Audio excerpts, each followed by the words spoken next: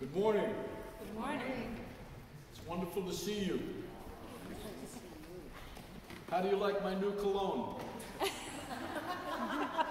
You like it? No, it's not really my new cologne. These flowers, I feel like I'm in the garden. Yes. Right?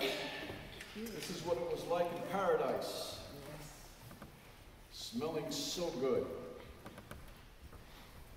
It's wonderful to see you. It's wonderful to be here. Praise God for His love, for the resurrection that validates everything we believe in. Amen? Amen. Amen. Let us stand for the reading of God's Word.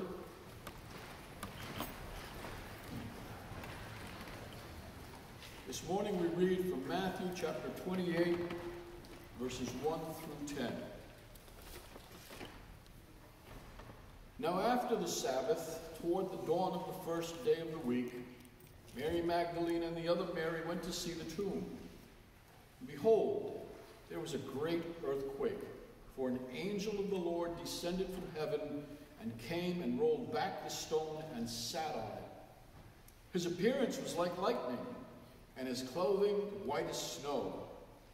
And for fear of him, the guards trembled and became like dead men. But the angel said to the women, "Do not be afraid, for I know that you seek Jesus who was crucified. He is not here, for he has risen, as he said. Come and see the place where he lay. Then go quickly and tell his disciples that he has risen from the dead. Behold, he is going before you to Galilee. There you will see him. See, I have told you." So they departed quickly from the tomb with fear and great joy, and ran to tell the disciples. And behold, Jesus met them and said, "Greetings." And they came up and took hold of his feet and worshipped him. Then Jesus said to them, "Do not be afraid. Go and tell my brothers to go to Galilee, and there they will see me." May the Lord bless the reading of his holy word. You may be seated.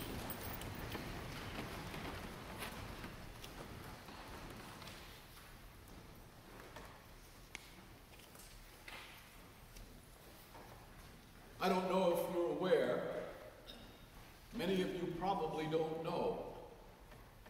On April 2nd, the Yankees played the Giants and won 6-0. How many of you knew that? All right, a few. Most didn't know that. Well, it's true. The Yankees beat the Giants 6-0. That's history. It's a recorded fact, actually. Correct? Is it? It is. It's a recorded fact. Now, what if some Giant fans disagreed and said, "No, the Giants won 6-0. It's not true that the Yankees won. That's a lie. It's a myth that some Yankee fanatics made up." How would you respond, and what would you say? I would say check the scoreboard. We've got a true Yankee fan. Well, the Martins were there. They watched the entire game. They saw the game with their own eyes. As a matter of fact, they probably have the ticket stubs. Am I correct? Absolutely. And from what I understand, Dan actually got a picture taken behind home plate with Mariano Rivera. No, is that wrong? Okay. So that's a myth. And Mary Kay shook hands with Aaron Boone, the Yankee manager. No, that didn't happen either. But they saw the game, and they were there. They were eyewitnesses to what happened.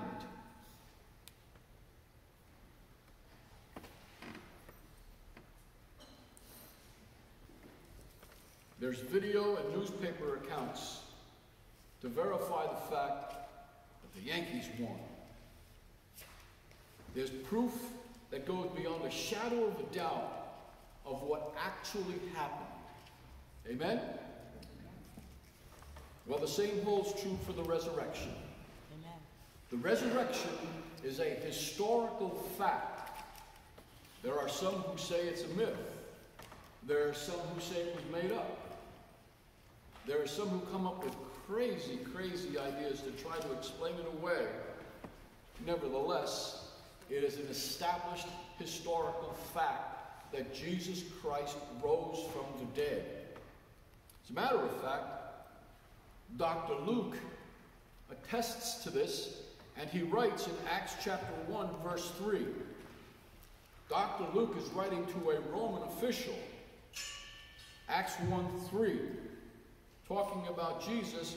He presented himself alive to them after his suffering by many proofs, appearing to them during 40 days and speaking about the kingdom of God.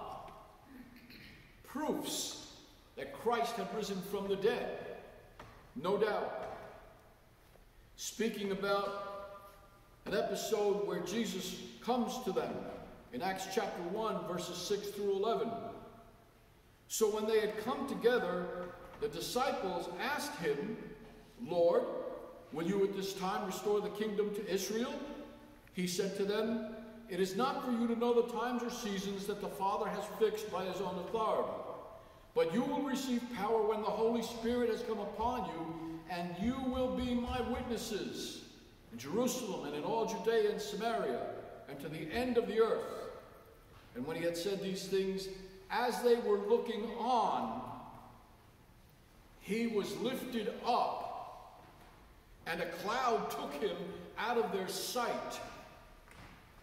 And while they were gazing into heaven as he went, behold, two men stood by them with white robes and said, Men of Galilee, why do you stand looking into heaven? The same Jesus who was taken up from you into heaven will come in the same way as you saw him go into heaven. Proofs, testimony that this actually happened.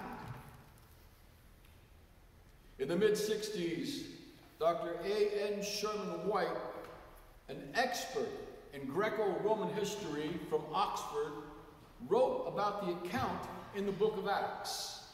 He writes, and I quote, the historical framework is exact. In terms of time and place, the details are precise and correct.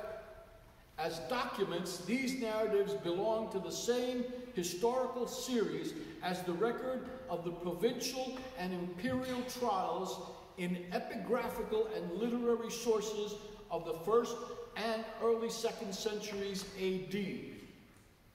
For Acts, the confirmation of historicity is overwhelming. Any attempt to reject its basic historicity, even in matters of detail, must now appear absurd. Roman historians have long taken it for granted. Historical fact that Christ rose from the dead.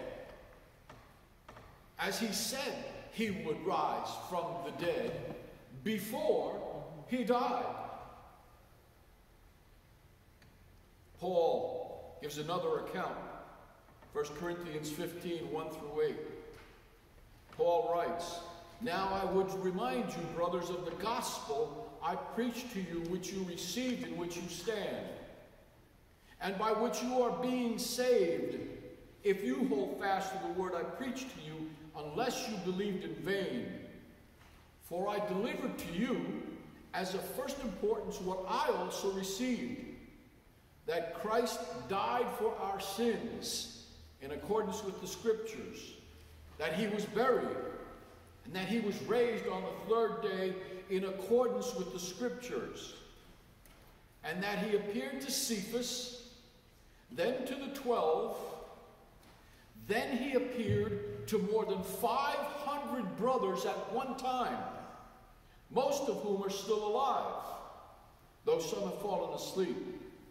Then he appeared to James, then to all the apostles, and last of all, as to one untimely born, he appeared also to me.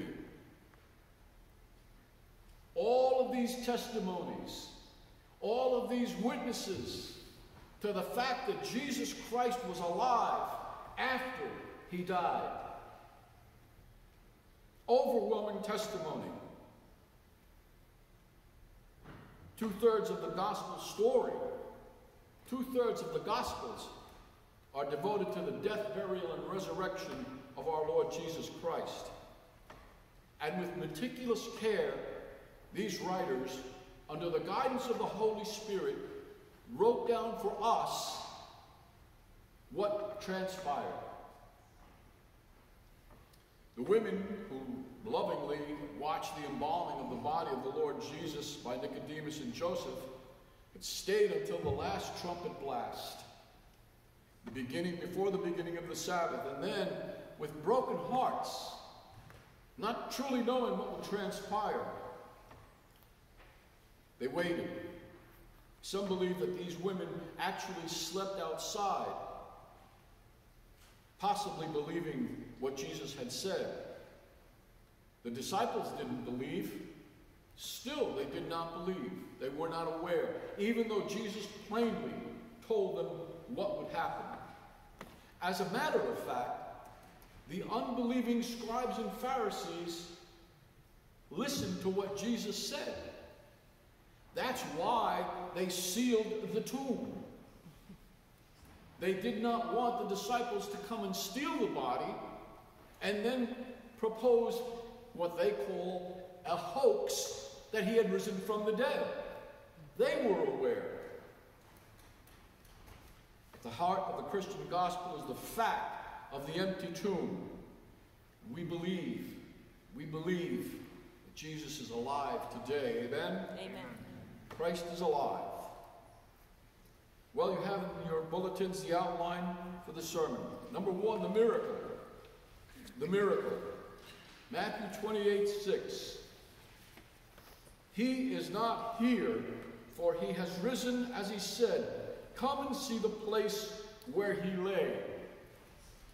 The miracle of the empty tomb. The miracle of the Savior's resurrection. The angel says he has risen. He has risen. When Jesus cried out, "It is finished," on the cross, and he dismissed his spirit, he literally died. He was dead. To substantiate that, we have the witness of the Father. The witness of the Father. What happened when Christ said that? It is finished. While he is on the cross giving up his spirit, in Jerusalem, the veil of the temple was torn in two, from the top to the bottom. The veil of the temple, put your hands together like this. The veil of the temple was this thick. That's how thick the veil was. And it was torn from the top to the bottom. When Jesus declared the words, "It is finished." It is finished. A testimony by God the Father that what Christ had done on the cross was complete. It was accepted. God the Father testified to that. Not only was the veil of the temple torn in two, but there was an earthquake. The earth shook and the rocks were split. God the Father testifying to the fact that what had happened was fulfilling what God had wanted. We have the witness of the foes. John 19:34. John 19:34. But one of the soldiers pierced his side with a spear, and at once there came out blood and water. His enemies decided to make certain that Christ was dead. Do you recall the story? The soldiers went to Calvary. They were there. And they came up to the first thief. And they saw that the first thief was still alive. You understand that the crucifixion can linger on for days. Those who were crucified on the cross would be there for days as they slowly, in a torturous, horrific death, expired. And so what did the soldier do when he came to the first thief? Seeing that he was alive. You remember? He broke his legs. He broke the legs of the thief on the cross to do what? To expedite his death. And they did the same thing to the second thief. They broke his legs so that he would die quickly. What did they do when they came to Jesus? They knew he was already dead. And so they took a spear and they shoved it up his side into his heart. And water and blood flowed from his heart, from that spear wound, to certify the fact that Jesus Christ was dead.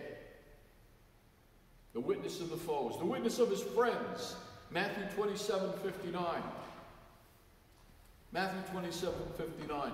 And Joseph took the body and wrapped it in a clean linen shroud. Let me ask you a question. If Jesus was still alive, would he have taken him down and wrapped his body in a shroud?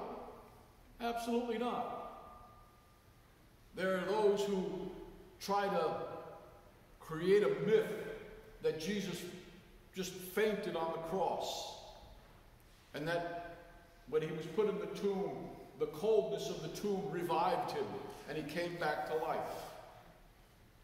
Always looking to try to get around the truth and the fact of the matter. Joseph took his body, wrapped it in a clean linen shroud, and laid it in his own new tomb, which he had cut in the rock. And they rolled a great stone to the entrance of the tomb and went away. From that moment after he had given up his spirit, none but loving hands touched his body as they brought him down off the cross and laid him in the tomb. And they embalmed him in the manner of the Jews. A great stone was rolled across the door of the tomb, and it was sealed at the request of the chief priests. These stones that were used to seal up a tomb or a sepulcher were about 440 pounds. That was their weight. And they were put in such a position as to be able to roll down in front of the tomb to seal the tomb. So this great stone is rolled in front of the tomb. Not only was it rolled in front of the tomb, there was a seal that was put on the stone. Now what did that entail? Well, it was a string that went across the stone itself, and then with two packets of clay, it was held to the stones on either side. And then the Romans would take their rings and they would put their rings as a signet on that clay. Anyone moving that stone sealed this way was guilty of death. They would be dead. They would be crucified. Not only that, there were guards put in place. Now, a lot of times we see maybe one or two guards that were put in place to guard the tomb. It wasn't one or two guards. It was a unit of guards. These were 16 men, 16 heavily trained men to protect an area of 36 square feet. That was what they trained for. That's what they were responsible for. And if they failed in their duties, all 16 would be burned alive. That was the judgment for failing to do their job, to do their duty. 16 men were there protecting to make certain that the stone was not rolled away.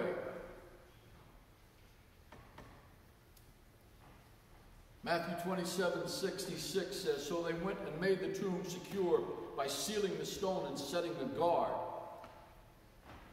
How preposterous is that? How ridiculous. Sealing the tomb and putting a guard. Not knowing the power of God, not understanding who God is, these men sought to secure the body of the living Christ in a tomb and make certain that it wouldn't rise from the dead. How preposterous. How ludicrous. Jesus said he would rise from the dead, and what did he do? He rose from the dead. No man, no seal, no unit of guards could restrain him.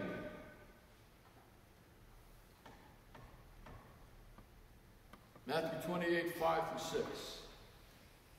But the angel said to the woman, "Do not be afraid, for I know that you seek Jesus who was crucified. He's not here.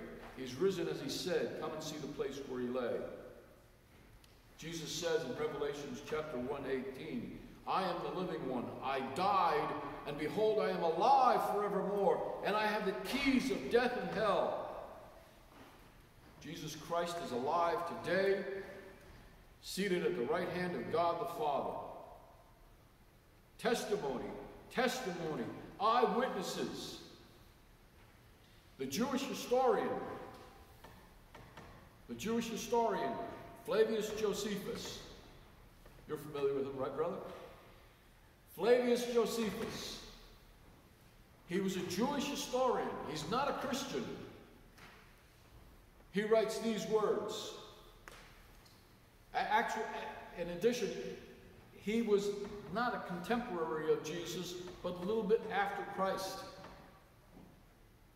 He writes, quote, "Now there was about this time Jesus, a wise man, if it be lawful to call him a man, for he was a doer of wonderful works, a teacher of such men as receive the truth with pleasure. He drew over to him both many of the Jews and many of the Gentiles. He was the Christ." Here's a Jew stating that he was the Christ. "And when Pilate, at the suggestion of the principal men amongst us, had condemned him to the cross, those that loved him at the first did not forsake him, for he appeared to them alive and again the third day." This is history written by a historian. "As the divine prophets had foretold these and 10,000 other wonderful things concerning him. And the tribe of Christians, so named from him, are not extinct at this day." Josephus writes a historical account. The miracle of the Savior's liberation. Again, the angel says he's not here. He is risen. In his book, The Study of the Risen Master, Henry Latham writes these words, quote, "Our Lord passed through grave clothes and left them entirely untouched." What happened behind that stone, in that tomb? Jesus' body wrapped in linen. His body disappeared. And the clothes that he was wrapped in simply dropped out. The napkin for his face was in a separate place, unruffled. This is what impressed John and brought him to a personal belief in the resurrection. You remember how he looked in and saw the napkin and the grave clothes lying undisturbed? He looked and he believed. That's what brought John to that saving knowledge that truly this is the Christ, this is the Messiah, this is the Savior. And he believed.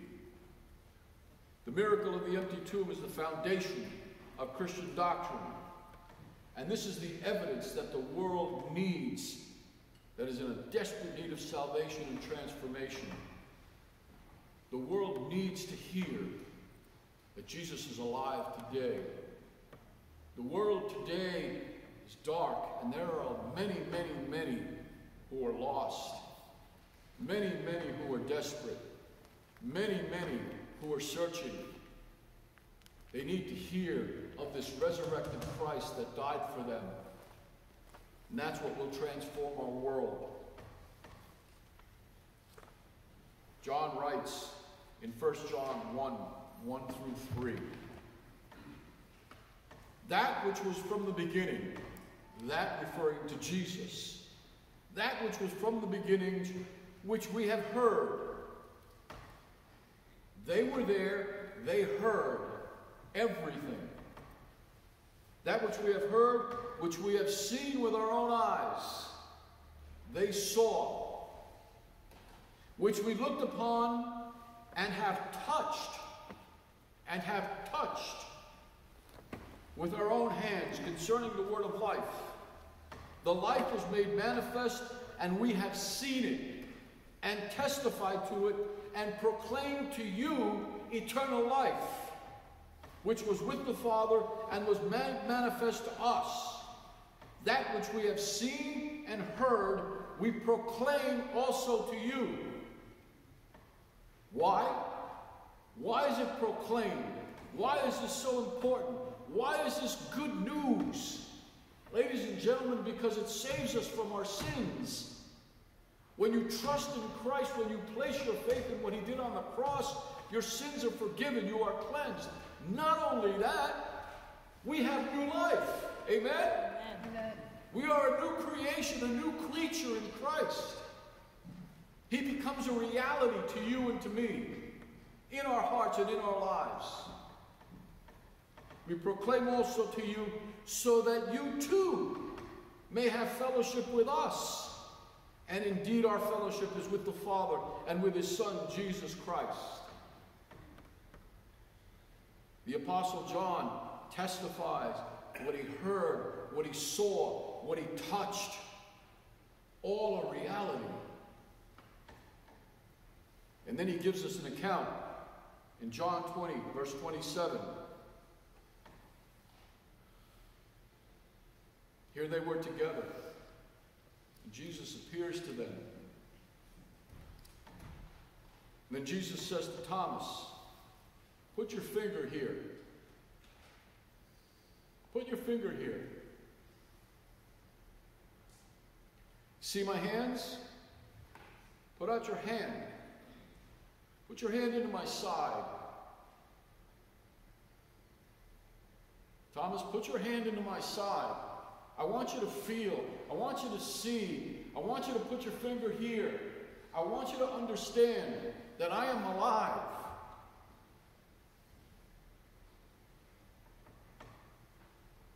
Do not disbelieve, Jesus says to Thomas, but believe. Is this a myth? Is this a lie?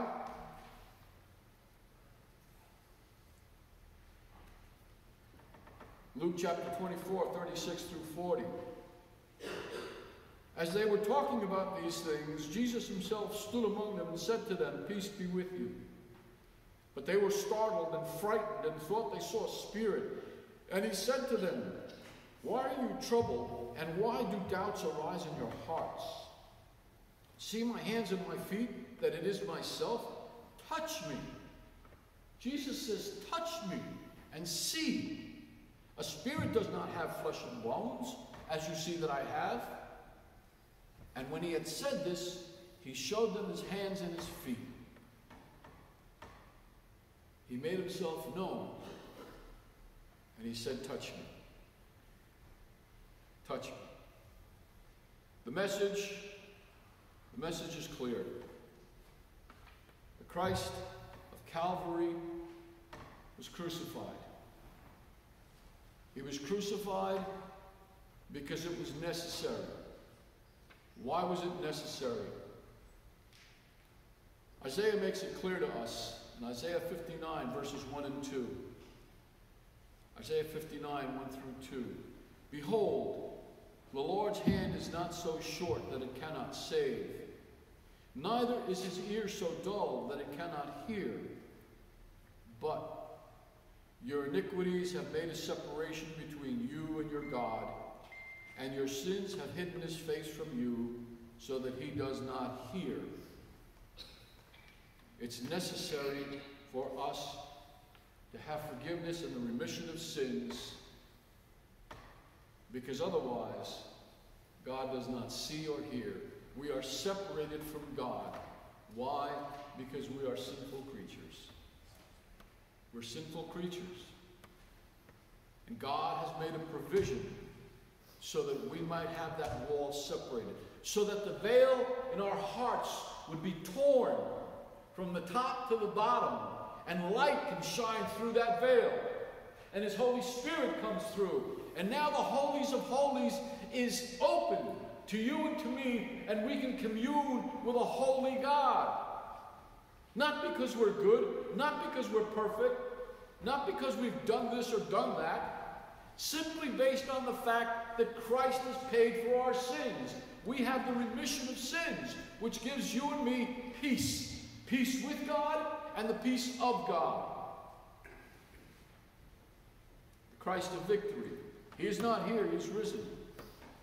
It's a word of salvation. Every foe has been completely defeated.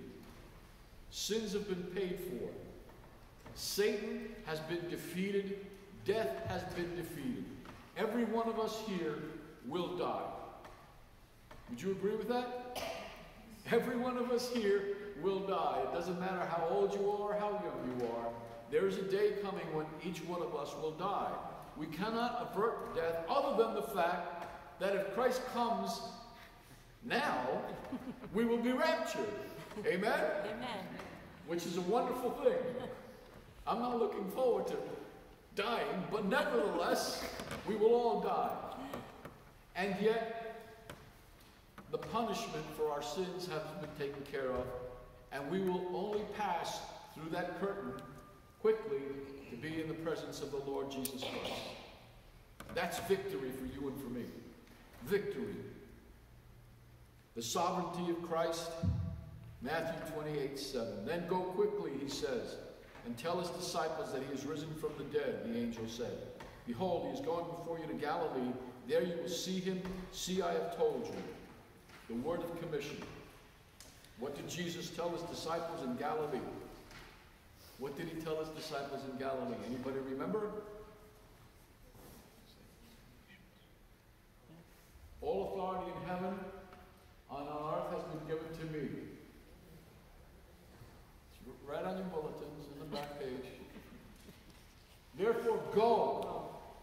Go and make disciples of all nations, baptizing them in the name of the Father and of the Son and of the Holy Spirit, and teaching them to obey everything I have commanded you, and surely I am with you always to the very end of the age.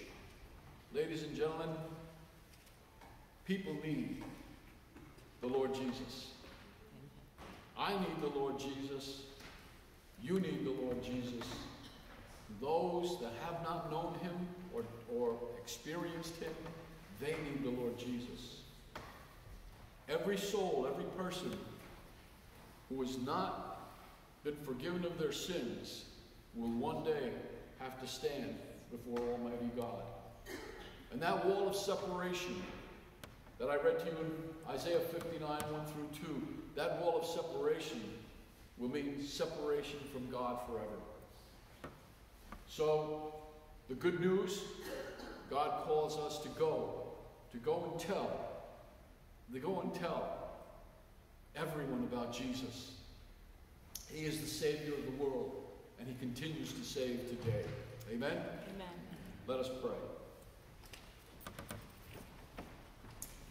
Our God and Father, we are so glad and so happy today that we are assured, we are certain of the resurrection.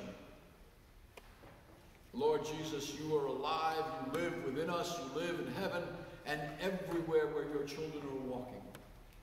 You hold us, you uphold us, you save us, you guard us, you meet every one of our needs. You are so faithful and loving and kind.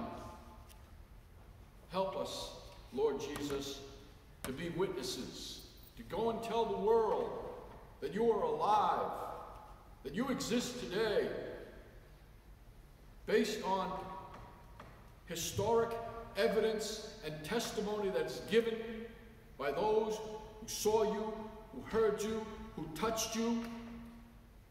Father, use us in a miracle way to touch others, that they might also come to this saving knowledge of Jesus Christ. We ask it, Father, for his sake. Amen. Amen. Let us stand and sing our closing hymn. Number 368, He Lives. 368, He Lives.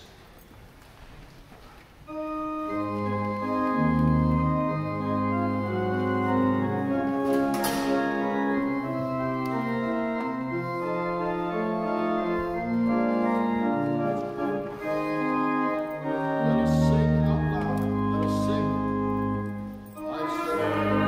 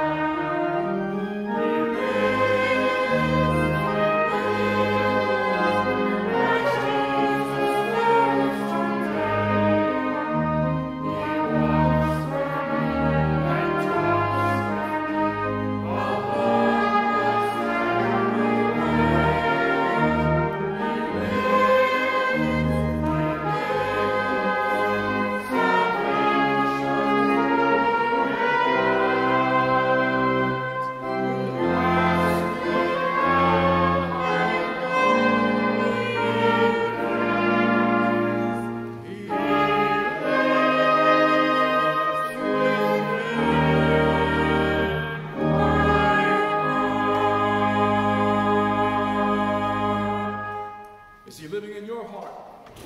Amen? Amen. He's alive. Father, thank you for your love. Thank you for your presence. Thank you for this new life that you have given to us. Use us now for your honor and glory as we go our separate ways. In Jesus' name we ask it. And all God's people said, Amen. Amen.